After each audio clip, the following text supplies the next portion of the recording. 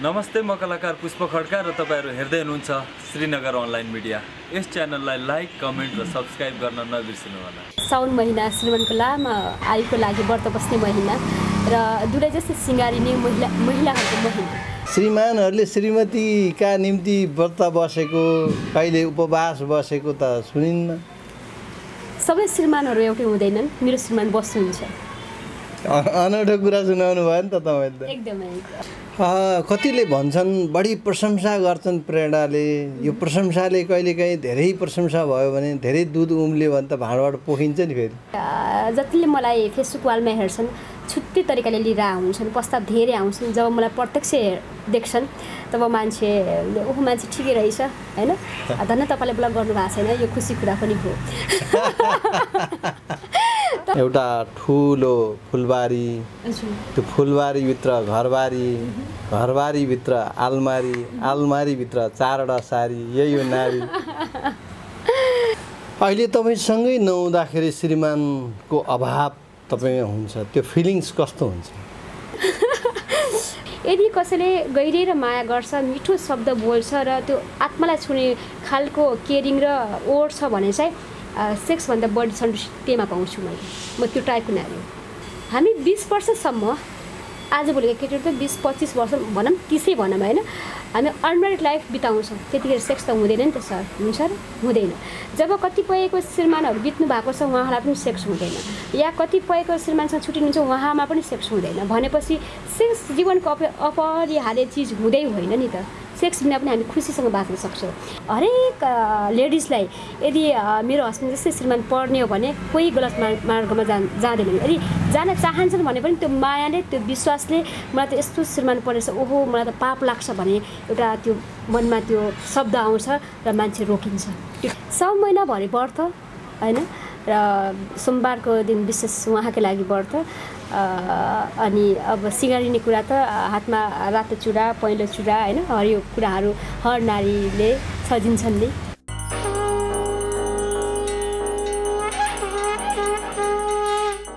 आदरणीय दर्शकवृन्द नमस्कार। यति बेला हामी श्रीनगर अनलाइन मिडियाको प्रस्तुति कार्यक्रम कर्कलाको पानीमा छौँ। हामीसँग हुनुहुन्छ रेडियो र टेलिभिजनमा कार्यक्रम सञ्चालन गर्दै आउनुभएकी प्रेरणा केसी। उहाँ अरूका निम्ति र सबैका निम्ति प्रेरक व्यक्तित्व पनि हुनुहुन्छ। तपाईँलाई हाम्रो कार्यक्रममा हार्दिक स्वागत छ। नमस्कार डिबी सर, र धन्यवाद दिन चाहन्छु यो कर्कला पानी सम्पूर्ण युनिटलाई। सन्चै हुनुहुन्छ? एकदमै आराम छु, तपाईँ जस्तो व्यक्तित्वको आशीर्वाद पाइरहेको छु। अनि खुसी पनि हुनुहुन्छ उस्तै है? जीवनमा दुःख पर्छ डिबी सर, त्यो बिचमा मुस्काउने मान्छे प्रेरणा पनि हो। यो खुसी केले दिन्छ जस्तो लाग्छ यहाँलाई? खुसी लाग्छ मलाई कि जीवनमा हरेक व्यक्ति आत्मादेखि सकारात्मक सोचको भयो भने खुसी रहन्छ। भनेपछि हामी खुसी रहन सिक्ने या सुखी रहन सिक्ने? हामी चाहिँ खुसी रहन सिक्ने मेरो विचारमा। अब तपाईँलाई यो खुसी दिने तत्त्वहरू खास के हुन्? जस्तो तपाईँको घर परिवार हो कि तपाईँको काम गर्ने थलो हो कि तपाईँका सन्तान हुन् कि तपाईँका आफन्ती हुन्, को हुन्? किन खुसी तपाईँले सधैँ अनुहारमा देखाइरहन सकिरहनु भएको? सर्वप्रथम त खुसी जीवनसँग धेरै उकालो ओह्रालो गर्ने व्यक्तिहरू देख्दा र व्यवहारमा निकै फरक हुने गर्छन्।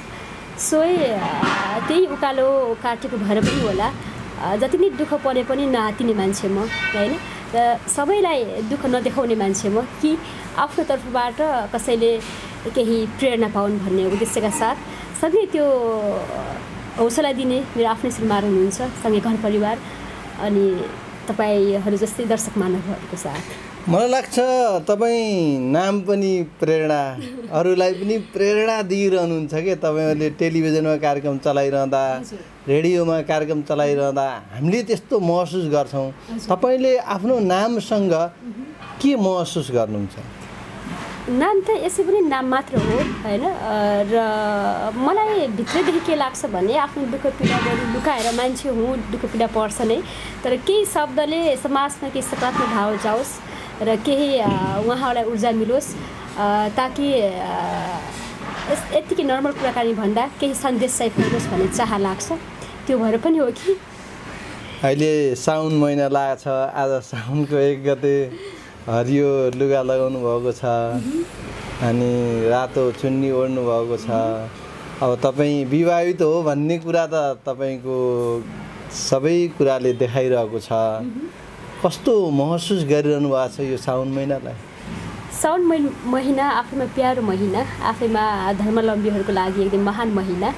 सँगै साउन महिना श्रीमानको लामा आयुको लागि व्रत बस्ने महिना र दुलै जस्तै सिँगारिने महिलाहरूको महिना, त्यसरी ल्याउँछु म। अनि यो साउन महिनामा व्रत बस्ने, त्यो पनि श्रीमानको दीर्घायुको कामना गर्दै श्रीमानहरूले श्रीमतीका निम्ति व्रत बसेको, कहिले उपवास बसेको त सुनिन्न। सबै श्रीमानहरू एउटै हुँदैनन्, मेरो श्रीमान बस्नुहुन्छ। अनौठो कुरा सुनाउनु भयो नि त तपाईँले। एकदमै जस्तै मेरो लागि भन्दा पनि फ्यामिलीको लागि चाहिँ उहाँ आइतबारको व्रत बस्नुहुन्छ, जुन सूर्य भगवानलाई पानी चढाउनुहुन्छ होइन, र घर परिवारको सुख शान्तिको लागि जहिले कामना गरेर हुन्छु भनेर भन्नुहुन्छ। सायद त्यही नै हो कि।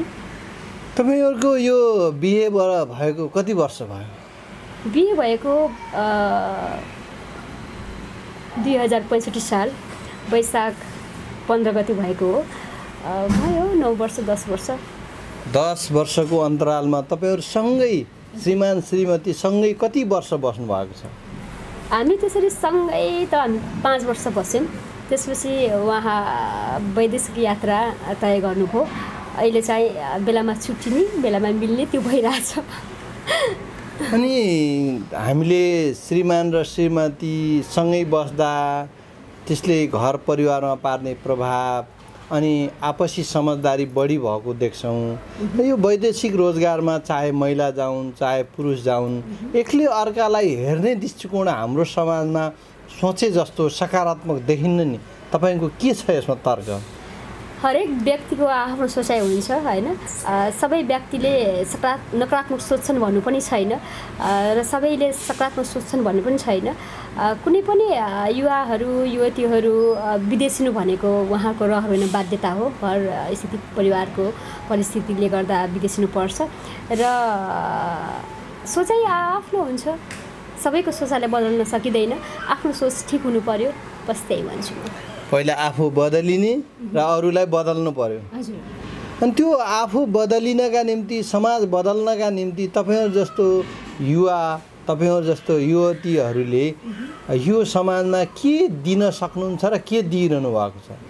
जस्तै सबै श्रीमानहरू विदेश गएका श्रीमान पनि उतै रङ्गरसमा भुलिरहेका छन् होइन, र सबै श्रीमानहरू त्यही रङ्गरसमा भुलेका छन् म भन्दिनँ। कसैले घर परिवार सम्झेर दुःख गरेर अब हुन्छ नि पसिना बगाएर हर परिवारको यादमा डुबेर चाहिँ कमाइरहेका पनि छन्। र ती श्रीमानहरूका श्रीमतीहरू कतिपय हाम्रो यहाँ देखिन्छ होइन। सबै नारीहरू सकारात्मक छन् म भन्दिनँ। त्यस्ता घटनाहरू हामी फेसबुकमा पनि देखिरहेका हुन्छौँ। बच्चा छोडेर श्रीमान छोडेर उहाँले कमाएको सम्पत्तिलाई तहस नहस गरेर हिँडिरहेका पनि छन्। तर भने यही समाजमा हामी देख्न पाउँछौँ र दुःख गरेर कमाएको धनलाई सही सदुपयोग गरेर एउटा घरलाई घर बनाउने नारी पनि यही समाजमा छन्। एउटा सुन्दर घर बनाउन, एउटा असल घर बनाउन, एउटा राम्रो घर बनाउन श्रीमान श्रीमती र परिवारको दायित्व कहाँनिर देख्नुहुन्छ? दायित्व सबैभन्दा ठुलो कुरा विश्वास होइन। विश्वासमा अडिएको छ। शङ्का गऱ्यो भने लङ्का जल्छ। न आफू सुखी हुन्छ त्यस्तो व्यक्ति, न अर्कालाई खुसी हुन दिन्छ, जुन हामी बिचमा छैन। त्यो आफ्नै नाङ्गो आँखाले देखे त विश्वास मान्नै पर्यो, नभए कसैको कुराले कसैको हल्लाले त्यसले हल्लाउन सक्दैन। किनकि हामी दुःख सुख पार गरेका छौँ। एउटा भनिन्छ नि टिभी सर, श्रीमान चिन्ने चाहिँ पैसा नभएको श्रीमान चिन्ने जब नारी अशक्त हुन्छ, उसले शरीरले साथ दिन सकिरहेको हुँदैन। बेडमा भनौँ भान्सामा भनौँ, त्यतिखेर हामीले श्रीमान चिन्न सकिन्छ अरे होइन। श्रीमती चिन्न चाहे जति बेला दुःख पर्छ, जति बेला श्रीमानसँग प्रशस्त पैसा हुँदैन, त्यति बेला चिन्न सकिन्छ अरे। हामी दुवै कुराबाट गुज्रेको व्यक्ति, त्यसले हामीलाई सानो झोकाले छुँदैन। हाम्रो समाजमा त यो नकारात्मक हल्ला, पारिवारिक दुष्प्रयासका कुराहरू, एकले अर्कालाई छुट्याउने कुराहरू र मिलनभन्दा बिछोड देख्न चाहने हाम्रो केही समाज यस्ता छन् जसबाट धेरै मान्छे असर भोगिरहेका छन्। तपाईँ त्यो भोगाइ नहोस् भन्नलाई के प्रयत्न गर्नुहुन्छ त? म चाहिँ वास्तवमा काम बाहेक अन्यथा म कसैसँग बोल्दैन। म जति फेसबुक वालमा जति फेसनेबल देखिन्छु त्यो मेरो हस्बेन्डकै इच्छा हो। म एकदमै सामान्य घरको नारी हुँ र 3 भाइको एउटा बहिनी, एकदमै उहाँहरूकै इच्छाले बिहा गरेँ र एकदमै सिम्पल टाइपको थिएँ र मेरो घर परिवार चाहिँ अलिकति फेसनेबल टाइपको हुनुहुन्छ। मेरो श्रीमानले यो भन्नुहुन्छ कि अहिले लगाउने ड्रेसअप अहिले लगाऊ, तिमीलाई बुढेसकालमा यो ड्रेसअपले सुहाउँदैन, त्यतिखेर लाउने यो सुट र साडी भनेको भन्नुहुन्छ। त्यस्तो टाइपको हुनुहुन्छ। मान्छे मनले सफा हुनुपर्छ, बाहिर आवरणले कसैले कसैको परिचय दिन्छ भने गर्छ भने त्यो गलत हो भन्ने टाइपको उहाँ हुनुहुन्छ। त्यसो गर्दा म फेसबुक वालमा जस्तो देखिन्छु, जसरी मलाई वालमा पिकहरू हेरेर मान्छेले मूल्याङ्कन गर्छन्, ओहो बुढा विदेशमा छ, यसको त होइन लाइफ एकदमै रमाइलो होला, यसलाई त फकाइ फुलाई गर्न सकिन्छ होला टाइपको सोच्छन्। मन नचोर्ने मान्छे नै होइन, मन चोर्ने मान्छेहरू पनि धेरै हुन्छन्।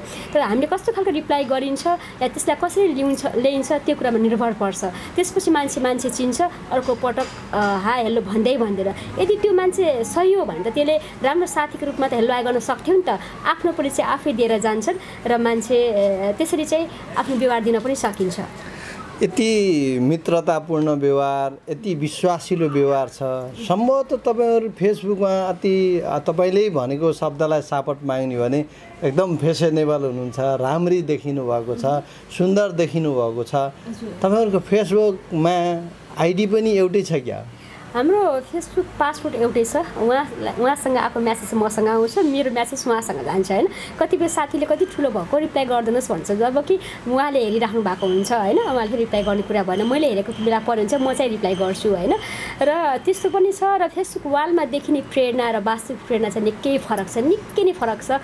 किनकि मैले त्यो हुन्छ नि हरेक भोगाइलाई भोगेको छु र त्यो भोगाइले अहिलेको सुखले मलाई छुन सक्दैन। म त्यही प्रेरणा हो। को होइन फोटो खिच्ने, कसैलाई के गर्दा आनन्द लाग्छ, कसैलाई के गर्दा आनन्द लाग्छ। मेरो बच्चादेखिको सोख हो। अहिले पनि हेर्नुहुन्छ नि मेरो एल्बममा जति फोटो म फेसबुकमा राखेर हुन्छु त्यति फोटो मैले सफा गरेर एल्बम भरि छ। कुनै दिन तपाईँलाई म टिपको लागि बोलाउने छु, देखाउने छु।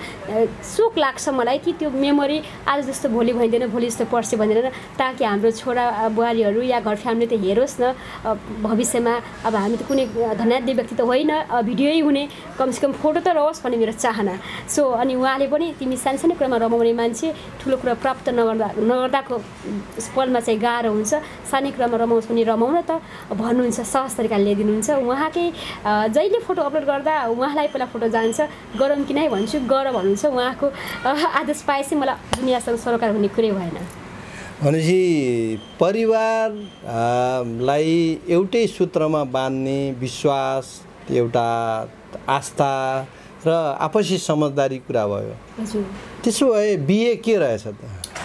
बिहे त एकदमै महत्त्वपूर्ण कुरा मेरो जीवनमा। जति मैले माइती घरमा लिनुपर्ने एस आराम बरु लिए थिएन होला, किनभने म सानैबाट आमाको काख छोडेर दाइ बाबुसँग बुटुल पढ्न बसेँ र मेरो दाइ एकदमै पढाइ गर्नुहुन्थ्यो, एकदमै स्ट्रिक्ट हुनुहुन्थ्यो। धागो कारखानाको सुपरभाइजर पनि हुनुहुन्छ, आफै पनि त्यो जमानामा डिग्री क्लियर गर्नुभएको मान्छे इङ्ग्लिसबाट होइन। र एकदमै पढ्ने भन्ने दाइ अफिसबाट आउँदा म भित्र दुगुरेर भित्र आएर किताब मात्रै मेरो जिन्दगी थियो, बाहिर एस आराम या यु हेल्लो हाई त्यो मलाई थाहै भएन। हेर्नुहोस्, त्यही भएर सानो बिहा पनि गरिदिनु भयो। त्यो भएर होला अहिले मेरा इच्छा चाहनाहरू मेरो श्रीमानले पुरा गरिदिइराख्नु भएको छ होइन। उहाँलाई थाहा छ नि त मैले कति वर्षमा बिहा गरेँ, यिनको इच्छा पहिला अनम्यारिड लाइफ कसरी बितेको थियो। सो भएर होला तिमी बाँच, आफ्नो तरिकाले जीवन हो मेरो लागि भनेर म बन्धनमा राख्दिनँ। त्यही हो सीमा ननाग। र म बच्चादेखि तिमीलाई मैले बोकेर हिँड्थेँ, उहाँलाई मैले कतिचोटि सु पनि गरिदिन्थेँ अरे बोकेर हिँड्दाखेरि, किनकि हामी एउटै आँगनका व्यक्ति। तर म सानैबाट बुटोल, उहाँ सालजन्डी बस्नुभयो होइन। अनि आखिरमा मेरै श्रीमती भयो, तिम्रो दाइसँग मागेर बिहा भयो। त्यो भएर हो कि एकदमै माया र विश्वास लाग्छ भन्नुहुन्छ। त्यो एउटै आँगनमा खेलेको, एउटै धारामा पानी खाएको, एउटै सम्भवतः स्कुलमा पढियो होला, अनि उसैसँग बिहे गर्दा र उसँगको जीवन यात्रा 10 वर्ष जीवन यात्रामा कतै कहिलेकाहीँ ठेस लाग्छ? ठेस भन्दा पनि दुःखका घडीहरू धेरै आए सर होइन। मैले यो भन्दिनँ कि मेरो जीवनमा दुःखै छैन भनेर, धेरै आए। जस्तै अब बिचमा एकदमै समस्याहरू आए र त्यो समस्यामा हामी जुड्यौँ। त्यसले पनि कहिलेकाहीँ अहिले यति बेला धेरै दर्शकले हेर्नु भएको छ कि भर्खर धेरैको बिहा पनि भएको छ। कसैले भन्छ नि नयाँ दुलादुलैमा ओहो मेरो बुढाले त कति माया गर्ने, मेरो बुढाले त कति माया गर्ने, यस्तो त मैले लकले पाएको भन्छन्। सुरुमै उहाँहरूको परिचय दिन्छन्। तर मैले यो के भन्न चाहन्छु भने सम्पूर्ण दर्शक महानुभावहरूको लागि, सम्पूर्ण नयाँ जोडीको लागि कि मैले फेरि सानैबाट म नेचुरल खालको मान्छे। उहाँ विदेश जानु, बिहा भएको 10 दिनमा छोडेर विदेश जानु भएको थियो होइन। अनि 2 वर्षमा आउनुभयो उहाँ। आइसकेपछि चाहिँ एकदमै माया देखाउनु भयो। अब नजिकको भने पनि खासै आन्तरिक कुरा त बुझेको थिएन नि त। देखाउँदा म मक्ख नपर्ने, म यसरी मक्खर चाहिँ पर्दिनँ है, म खुसी हुँदैन। किनकि श्रीमान चिन्ने भनेको जब दुःख पर्छ, जब हाम्रो शरीरले काम गर्दैन त्यतिखेर हो। यतिको उमेरमा यतिको जवानी देशी जो कसैले पनि माया गर्छ, म त्यसरी रिप्लाई गर्छु, तिमी देख्दा मात्र जिरे खुर्सानी भन्नुहुन्थ्यो उहाँले होइन। र उहाँले जब हामीलाई दुःख पर्यो, उहाँ बिचमा आउनुभयो, हामी 5 वर्ष सँगै बस्यौँ, एकदमै दुःख पनि पर्यो। त्यो पिरियडमा उहाँले बल्ल मैले के भने ओहो म त भाग्यमानी केटी रहेछु होइन, मलाई भगवानको अर्को रूप स्वरूप मलाई श्रीमान परेको रहेछ मैले भने। किनकि उहाँसँग दुःख पर्दा म गुन्द्रीमै सुत्दा पनि म एकदमै सन्तुष्टि थिएँ सर। किनकि उहाँको ह्याबिट त्यो थियो, मलाई नौले दुलैमा भएको भएर माया गरे रहेनछ। किनकि म सुत्केरी अवस्थाबाट गुज्रेँ, कति पीडा भयो। त्यो अवस्थामा मलाई गर्ने श्रीमानको त्यो माया, त्यो व्यवहार देखेर मैले भन्छु बल्ल कि म लक्कियो, मैले तपाईँ जस्तो श्रीमान पाएँ। म सुरुमै 1-2 महिना 1 वर्षसम्म पनि कुनै पनि लेडिजलाई जेन्ट्सलाई चिन्न सकिँदैन। जब उताप सुताप हामीले काटिन्छ तब मात्र यो मान्छे यस्तो छ भनेर प्रशंसा गर्न त्यतिखेर मिल्छ जस्तो मलाई लाग्छ। ठिकै छ, यी भए हाम्रा पारिवारिक एउटा जीवनका कुरा। अहिले तपाईँ रेडियोमा हुनुहुन्छ, टेलिभिजनमा कार्यक्रम चलाइरहनु भएको छ। कस्ता मानिसलाई तपाईँले आफ्नो प्रोग्रामहरूमा ल्याउनुहुन्छ र तपाईँको अपेक्षा के हुन्छ उहाँहरूबाट? मेरो अपेक्षा सबैले बलेको आगो ताप्छन्, मैले बाल्ने काम गर्छु। किनभने अलिकति सेलिब्रिटीहरूलाई मान्छे जहाँ छन् त्यही माइक लिएर जान्छन्, क्यामेरा लिएर जान्छन्। जसमा कला छ, गला छ, ठाउँ पाइरहेका छैनन्, कसैले पुज्दैन होइन, र आय स्रोत कम छ, त्यस्ता व्यक्तिलाई मैले चाहिँ अग्रसर खोजिरहेको हुन्छु। र अग्रसरलाई सम्मान अनुसार प्रोत्साहन कार्यक्रम नमस्ते बुटोल त्यसैको उद्देश्य रहिरहेको छ। जुन मैले सेलिब्रिटीलाई लिन भन्दा ती नयाँ कलाकारलाई लिँदा सन्तुष्टि पाउँछु। किनकि उहाँले आत्मादेखि हृदयबाट धन्यवाद दिनुहुन्छ। कति राम्रो राम्रो स्ट्याटसहरू पनि लेख्नुहुन्छ मेरो बारेमा। साँच्चीकै मैले केही गरेँ है भन्ने जस्तो फिल हुन्छ। 2-4 व्यक्तिको माझमा उहाँहरूको प्रतिभा पुग्छ। आफूमा भगवान्ले त्यो कलागला नदिए पनि त्यो कलागलालाई ठाउँमा पाउँदा मलाई खुसी लाग्छ। मैले जहिले पनि बलेको आगो होइन बाल्ने काम गर्दा आनन्द लाग्छ सर। कतिले भन्छन् बढी प्रशंसा गर्छन् प्रेरणाले, यो प्रशंसाले कहिलेकाहीँ धेरै प्रशंसा भयो भने धेरै दुध उम्ल्यो भने त भाँडबाट पोखिन्छ नि फेरि। यसो प्रशंसा भन्ने कुरा सबैलाई गरिँदैन र मनबाट गरेको र बनावटी गरेको छर्लङ्ग देखिन्छ। प्रशंसाले मान्छेलाई हौसला दिन्छ होइन, र सोही त्यो अनुसारले पनि म प्रशंसा गरिरहेको हुन्छु। र प्रशंसा यस्तो कुरा हो जुन कुरा हामी यहाँ बयान गर्न पनि सकिँदैन। जब आउँछ नि आत्मीयदेखि आउँछ, त्यो अब सुन्नेमा भर पर्ने कुराहरू हुन्। श्रीमानले परदेशमा कमाउने, श्रीमतीले रेडियो टेलिभिजनमा कमाउने, पैसा कहाँ राख्ने हो नि? जे हो त्यही बोल्न पर्दा सर तपाईँलाई थाहै छ, मिडियामा या टेलिभिजनमा भनौँ या रेडियोमा भनौँ, पैसाको हिसाबमा एउटा मिठो कफी खान मात्र पुग्ला। त्योभन्दा बढी चाहिँ छ कि छैन कि म त्यो अहिले यहाँ भन्न चाहिनँ। तर मैले मिडियाबाट पाएको सन्तुष्टि चाहिँ 1 घन्टाको विषयमा हामी हरेक कुराहरू बिर्सिन्छौँ त्यो हो। अनि मेरो बच्चादेखिको सोख सँगै यस्ता प्रतिभाहरूलाई लिँदाखेरि मलाई आनन्द लाग्छ, त्यो भएर हो। र सम्पूर्ण दिन मेरो हस्बेन्डमै जान्छ। उहाँले साथ नदिएको भएर, उहाँले मलाई नपुऱ्याएको भए, उहाँको प्रोत्साहन प्रेरणा नभएको भए चाहिँ यो सम्भवै थिएन। तपाईँ टेलिभिजनमा देखिँदा त तपाईँको अनुहार देखिन्छ, सुन्दर देखिन्छ, राम्रो देखिन्छ, सबैले प्रशंसा गर्छन्, राम्रो कार्यक्रम प्रस्तुता पनि भन्छन्। यति राम्रो आफ्नो अनुहार भइरहँदा तपाईँलाई त प्रस्ताव गरे होला नि कतिले टेलिभिजनमा कार्यक्रम चलाउनेलाई, फिल्ममा आउनुहोस्, भिजुअलमा आउनुहोस् अथवा अरू प्रोग्रामहरूमा सिरियलहरूमा देखिन पर्यो भनेर प्रस्ताव गरे होला नि? प्रस्ताव फुलको आँखामा फुलै संसार भने चाहिँ म आफैलाई भन्छु कि जतिले मलाई फेसबुक वालमा हेर्छन् छुट्टै तरिकाले लिइरहेको हुन्छन्, प्रस्ताव धेरै आउँछन्। जब मलाई प्रत्यक्ष देख्छन् तब मान्छेले ओहो मान्छे ठिकै रहेछ होइन, धन्न तपाईँले ब्लग गर्नु भएको छैन, यो खुसी कुरा पनि हो। तर तर त्यो चाहिँ हो होइन। तर अनि मैले के भन्छु भने मलाई चाहिँ त्यो फिल्डमा अरूले गरेको एकदमै मनपर्छ। आफूलाई कसैले छोस् त्यो सक्छु जस्तो मलाई लाग्दैन र इन्ट्रेस्ट पनि छैन। जस्तो अब तपाईँलाई कलाकारै बनाउँछु, अभिनय गराउँछु र त्यो गर्छु र म समाजमा फेरि एउटा नयाँ आयाम थप्छु भन्ने जस्तो लाग्दैन? एक त ममा त्यो रूप रङ छैन जुन तपाईँले भनेअनुसारको। तपाईँले पनि यति बेला बढी प्रशंसा गर्नुभयो, मैले मात्र होइन होइन।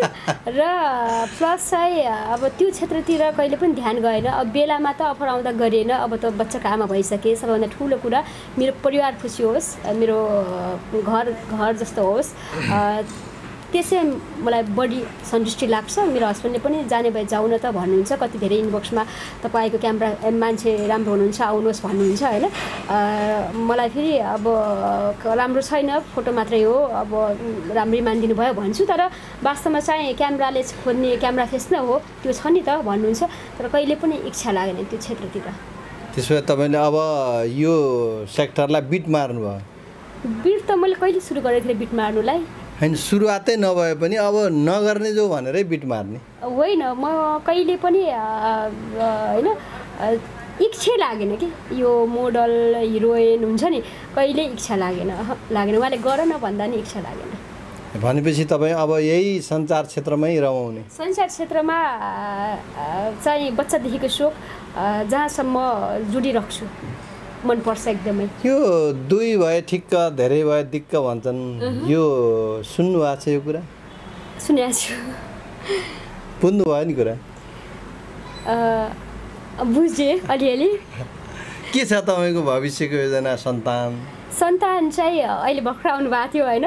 मलाई छोरी एकदमै मनपर्ने, छोरी बनाऊँ न त भनेर प्रस्ताव पनि राखेको हो मैले होइन। तर उहाँले चाहिँ भन्नुभयो छोरी नै हुन्छ भने ग्यारेन्टी छैन, त्यो भएर भयो किनकि सुत्केरी हुँदा मैले सबै पीडा देखिरहेको छु, त्यो पीडा फेरि म तिमीलाई दिन चाहन्न, म एउटै सन्तानमा खुसी छु भन्नुभयो।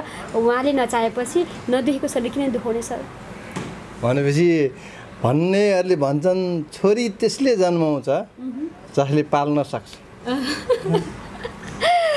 छोरी पाउने व्यक्ति संसारका सबैभन्दा धेरै भाग्यमानी, किनकि आमाको व्यथा बाबाको व्यथा बिहे गर्छ नि तब अझै गहिरेर बुझ्छ। यदि बुझ्ने बुहारीले सन्तान पाएपछि आफ्नो सासूसुरालाई अझै माया गर्छ। जुन तपाईँले घर गएर मेरो फ्यामिलीसँग सासूसँग इन्टरभ्यू लिन सक्नुहुन्छ, म देख्दा र व्यवहारमा कस्तो छु भनेर। मैले मेरो हस्बेन्डलाई पनि सम्झाइरहेको हुन्छु, अरूलाई गर्न नसक्ने बाबा आमाको आँखामा आँसु चाहिँ आउनुहुन्न भनेर। त्यसैले छोरी पाउने मान्छे भाग्यमानी, म त अभागी छोरा छु। आफूलाई त्यस्तो ठान्नु हो? त्यस्तो ठान्छु। अब हामीले यो कलाको कुरा गऱ्यौँ, यो सङ्गीततर्फ जाँदाखेरि तपाईँलाई त्यस्तो गीत सङ्गीत त अत्यन्तै मनपर्छ होला नि? हजुर, एकदमै मनपर्छ। गुनगुनाउँछु, आवाज चाहिँ छैन।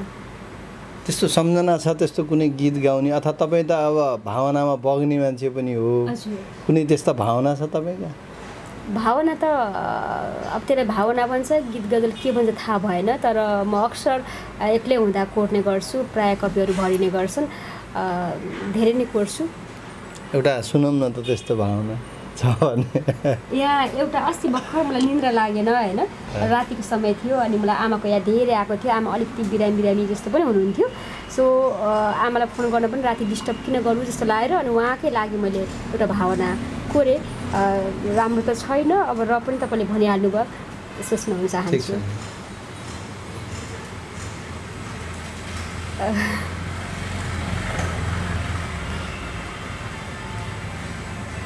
आमा मेरो आमा हजुरहरूकी आमा जस्तै, आमा मेरो आमा हजुरहरूकी आमा जस्तै, मृत्युसँग लडेर जन्म दिने ती हुन आमा। 10 धारा दुध चिसो बिस्तारामा सँगै अनिदो ती रातहरू कटाउने ती हुन आमा। आफ्नो पीडा लुकाई सन्तानको पीडामा छटपटिने, बच्चाले खाए आफूले खाए जतिकै अगाउने ती हुन आमा। सन्तान काखमा खेल्दा आफूलाई पूर्ण नारी भएको महसुस गर्ने ती हुन आमा। आफ्ना सारा रूप रङ चाहनालाई व्यवस्था गरी अग्रसर सन्तानको लागि आफ्नो जीवन समर्पण गर्ने ती हुन आमा। आफू अशिक्षित भए पनि कसरी शिक्षित बनाउने भन्ने कुरामा हरपल पीर मान्ने ती हुन आमा। संस्कारले भरिपूर्ण होस् आफ्नो छोराछोरी भन्ने कुरामा सदैव ध्यान दिई सोचाइमा डुब्ने ती हुन आमा।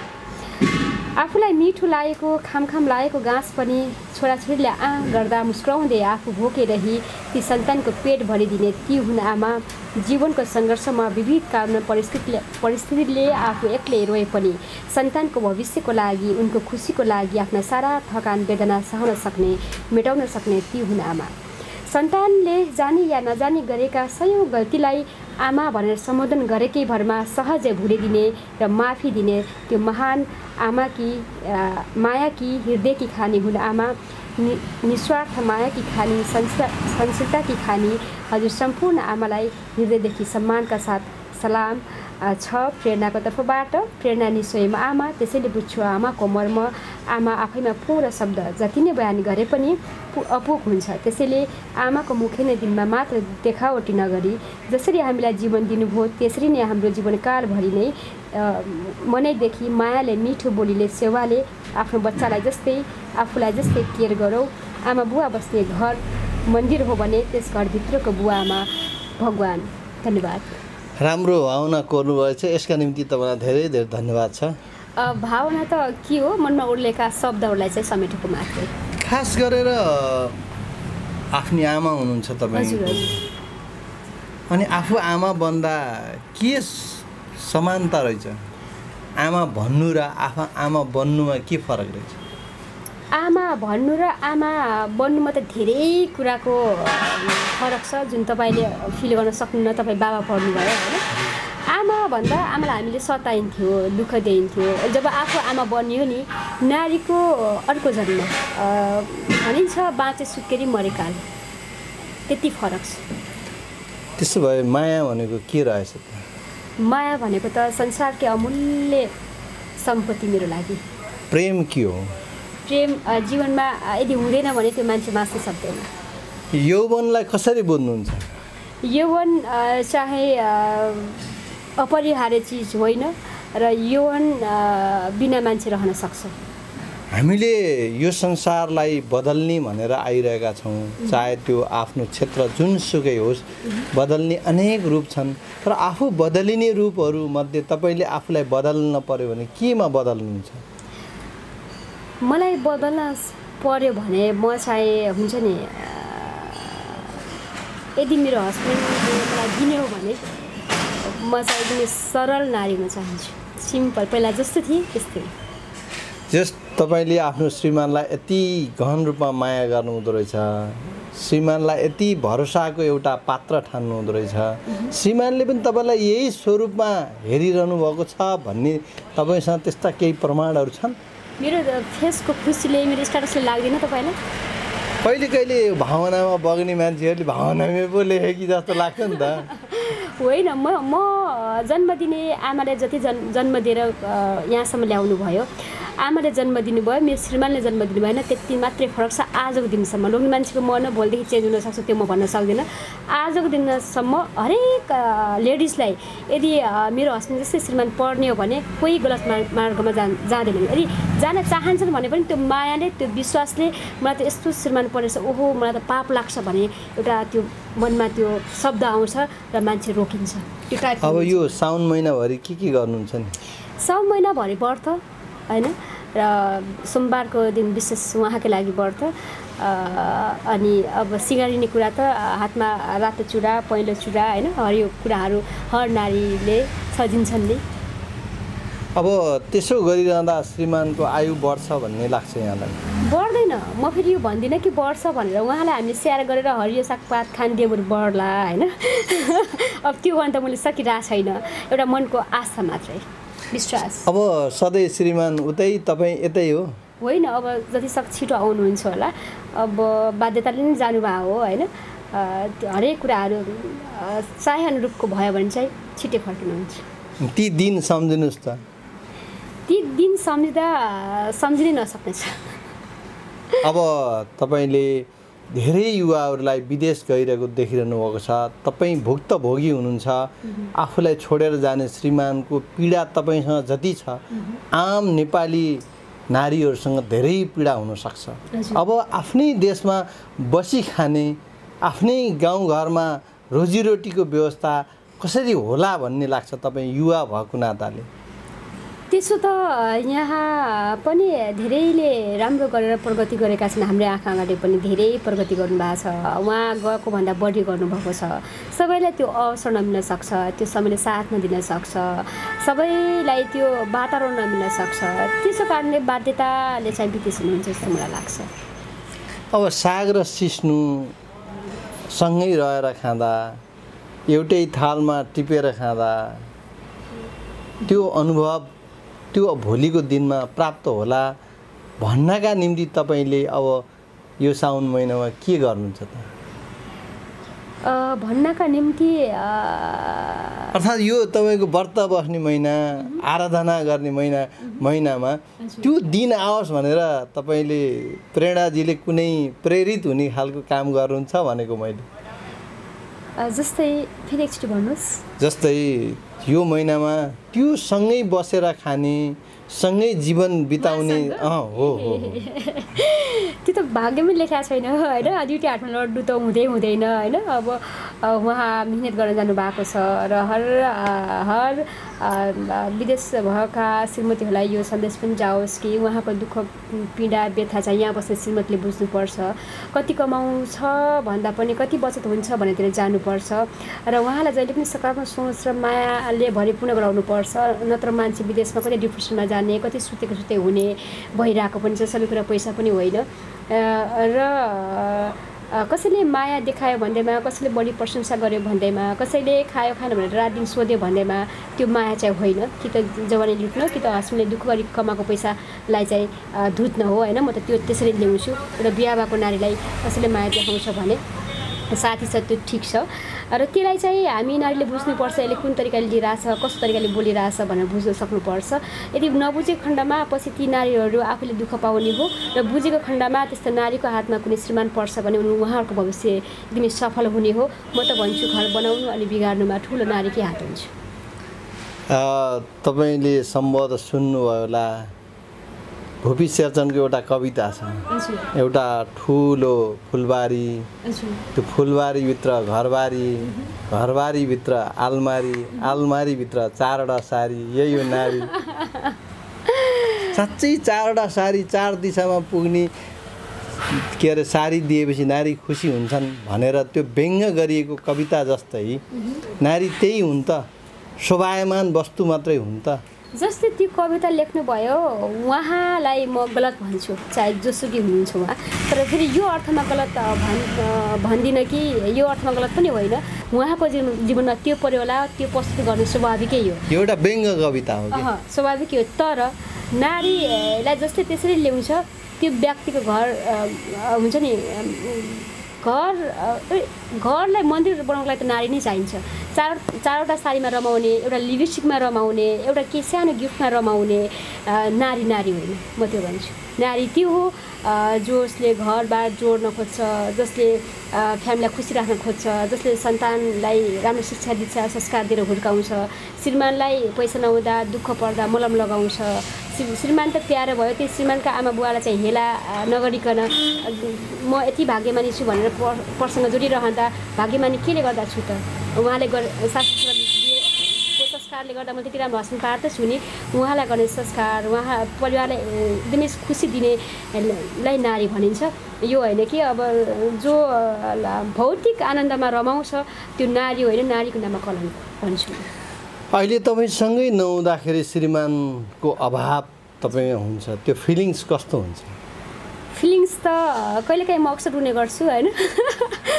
फोनमै हामी धेरै सिरियसमा गइसकेका हुन्छौँ, अनि त्यसपछि फोन एक दुई दिनसम्म बन्द पनि हुन्छ, कसले बोलाउने भन्ने कुरा पनि हुन्छ होइन। यस्तो लाग्छ मलाई जस्तै तपाईँले हरेक इन्टरभ्यूमा तपाईँले सेक्स के हो भनेर सोध्नुहुन्छ। म यहाँ खुलेर बोल्न चाहेँ, तपाईँ पनि एउटा बाबा, म पनि आमा होइन। हामी 20 वर्षसम्म, आजभोलिको केटीहरू त 20-25 वर्ष भनौँ, 30 भनौँ होइन, हामी अनम्यारिड लाइफ बिताउँछौँ। त्यतिखेर सेक्स त हुँदैन नि त सर, हुन्छ र? हुँदैन। जब कतिपयको श्रीमानहरू बित्नु भएको छ उहाँलाई पनि सेक्स हुँदैन, या कतिपयको श्रीमानसँग छुट्टिनुहुन्छ उहाँमा पनि सेक्स हुँदैन भनेपछि सेक्स जीवनको अपरिहार्य चिज हुँदै होइन नि त। सेक्स बिना पनि हामी खुसीसँग बाँच्न सक्छौँ। यदि कसैले गहिरिएर माया गर्छ, मिठो शब्द बोल्छ र त्यो आत्मालाई छुने खालको केयरिङ र ओढ्छ भने चाहिँ सेक्सभन्दा बढी सन्तुष्टि त्यहीमा पाउँछु मैले। म त्यो टाइपको नारी हो। भनेपछि तपाईँले आफूले यो शारीरिक माया ममता भन्दा पनि आत्मिक माया ममतामय माया यी कुराहरू ठुला हुन् भन्ने लाग्छ। एकदमै। अनि त्यही कुरामा हामी 24 घण्टा फोनमा भुलिरहेको हुन्छौँ, तिमीलाई यहीँ भइ पुग्छ भन्छु अनि म एकदम ह्याप्पी हुन्छु किनकि म खोज्ने माया मैले त्यो टाइपको। अब श्रीमानसँग छोरी माग्नु भयो पुरा भएन, अब के माग्नुहुन्छ त अन्तिममा? भन्नाले अब तपाईँले मागेको कुरा श्रीमानसँग अब छोरी थियो, मैले उहाँको यस्तै साथ यस्तै विश्वास यस्तै केयरिङ जीवनभरि रहोस्, म सम्पूर्ण कुरा त्यहीँबाट पाउँछु। जीवनको यो उमेर काट्नुभयो, अब उमेर सोध्नु भएन है यो उमेर काट्दै हुनुहुन्छ भनौँ, यहाँसम्म आइपुग्नु हो, बिहे भएको 10 वर्ष भयो। अब बिहे हुनुभन्दा अगाडि कति वर्षको हुनुहुन्थ्यो मलाई थाहा भएन है।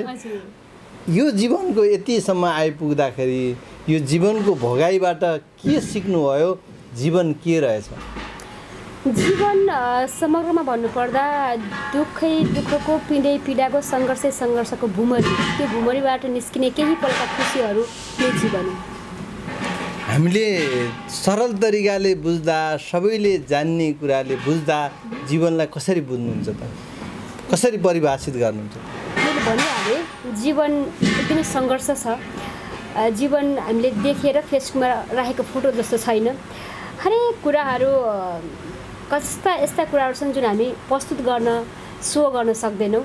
त्यसबाट लड्ने एउटा, त्यसबाट रुने, एक्लोपनमा हुन्छ नि तडपिने र पारिवारिक जमघटमा खुसी बनाउनको लागि चाहिँ सङ्घर्ष गर्ने आय स्रोतकी कुरा, भौतिक कुराहरू, हरेक कुराहरू छन्। जीवन त एकदमै पीडा र दुःख हो र यसलाई कसरी लिने भन्ने कुरामा आफूमा निर्भर पर्छ। सङ्घर्ष हो जीवन भन्नेहरूले जीवनलाई सङ्घर्ष हो, आत्मविश्वास हो, आत्मसन्तुष्टि हो भनिरहँदा कसैले कर्कलाको पानी जस्तो हो भन्छन् नि। जीवन कार्यक्रमको नाम पनि कर्कलाको पानी रहिरहेको छ होइन। जीवन त सङ्घर्षसँगै यति बेला हामी तपाईँसँग बोलिरहेका छौँ, कुन बेला टप्प खस्छ थाहै छैन होइन। अब के थाहा, यहीँ हाम्रो कुराकानी नै पछिलाई सम्झना पनि हुनसक्छ। कर्कलाको पानी हो, भर्खर छ, एकैछिनमा टप्प खस्न पनि सक्छ।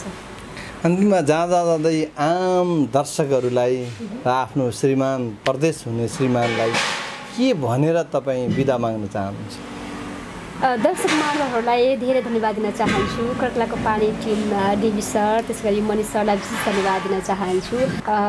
सधैँ प्रश्न गरिराख्ने क्रममा आफूलाई प्रश्न सोद्दाखेरि चाहिँ एकदमै अप्ठ्यारो हुँदो रहेछ। अब के दिने के भन्ने भनेर चाहिँ त्यो हुँदो रहेछ। अब खै कसरी प्रस्तुत भयो मलाई थाहा भएन। विशेष धन्यवाद दिन चाहन्छु। र श्रीमान हुने विदेश हुने श्रीमानलाई त के भन्नु, हाम्रो रात दिन कुरा भइरहेको हुन्छ कि दर्शक महानुलाई यो भन्न चाहन्छु कि विदेश हुने श्रीमानका श्रीमतीहरूलाई यो भन्न चाहन्छु, त्यो पसिनालाई बुझौँ, त्यो मिहिनेतलाई बुझौँ र घर परिवारलाई हेरौँ। कसैको छोटो मिठो मायामा, कसैको झुटो प्रशंसामा नभुलौँ। उहाँहरू दुःख गरेर काम गरिराख्नु भएको छ भने उहाँहरूलाई त्यति धेरै हामीलाई केही गरेर बस्ने समय त पक्का पनि छैन। दुइटै हातमा लड्नु त हुँदैन। त्यसैले मेरो श्रीमानले भन्दा अहिले बढी केयर गर्यो चाहिँ नभनौँ र यहाँ बस्ने परिवारले त्यो पैसाको महत्त्व बुझौँ। कति कमाउनुहुन्छ भन्नाले कति बचत हुन्छ भन्नेतिर लागौँ। जस्तो हामी फेसबुकहरूमा देखिन्छौँ त्यसको एकदमै विपरीत तरिकाले घर परिवार सम्हाल्छ भने उसको जीवन सार्थक बन्छ, एकदमै रमाइलो पनि हुन्छ। र सँगसँगै तपाईँ एउटा नारी भएको कारणले गर्दाखेरि हर नारीलाई यही सन्देश दिन सक्यौँ भने, तपाईँ जस्तो व्यक्तिलाई यही कुरा भन्न सक्नुभयो भने कोही पनि विदेशमा भएका श्रीमानहरू रुन पर्दैन, कोही पनि उहाँको मिहिनेतहरू कुनै पनि खेला जाँदैन भन्न चाहन्छु। हस् त, तपाईँ आइदिनु भयो, दुःख सुखका कुरा गरिदिनु भयो, त्यो भन्दा पनि प्रेरणा नाम जस्तै अरूलाई प्रेरित गरिदिनु भयो, यसका लागि धेरै धेरै धन्यवाद। यति धेरै धन्यवाद दिन चाहन्छु कि मेरो यो उकाली ओह्राली जीवनका कुराहरू त अब जति गरे पनि सकिँदैनन्। मोटामोटी जे आयो त्यो व्यक्त गरियो। यहाँलाई विशेष धन्यवाद दिन चाहन्छु। आदरणीय दर्शकबिन, यति बेला हामीसँग हुनुहुन्थ्यो प्रेरणा केसी। उहाँ खास गरेर टेलिभिजनमा, रेडियोमा कार्यक्रम प्रस्तुताको रूपमा हुनुहुन्थ्यो। त्यति मात्रै नभएर उहाँ अरूलाई उत्प्रेरित गर्ने व्यक्तित्वको रूपमा पनि हुनुहुन्थ्यो। हामीले उहाँसँग यिनै कुराहरूसँग यिनै संवाद गऱ्यौँ। यिनै कार्यक्रमका साथ कार्यक्रमका प्रस्तुता दलबहादुर गुरुङ सहित श्रीनगर अनलाइन मिडियाका प्रोड्युसर मनिष पन्त पनि बिदा माग्छौँ। हस्त नमस्कार।